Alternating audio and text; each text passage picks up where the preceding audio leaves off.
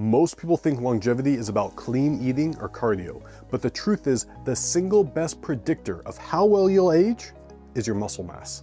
After 40, your body naturally starts losing up to 8% of muscle every decade. That loss doesn't just make you weaker, it slows down your metabolism, reduces insulin sensitivity, and increases your risk of falls, fractures, and disease.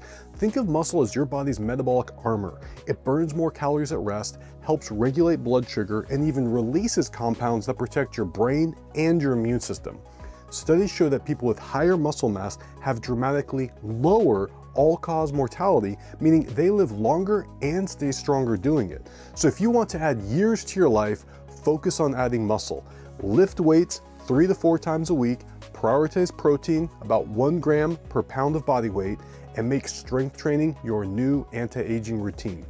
Because the secret to staying young after 40 isn't just how you look. It's about keeping your body powerful enough to carry you through the next 40 years.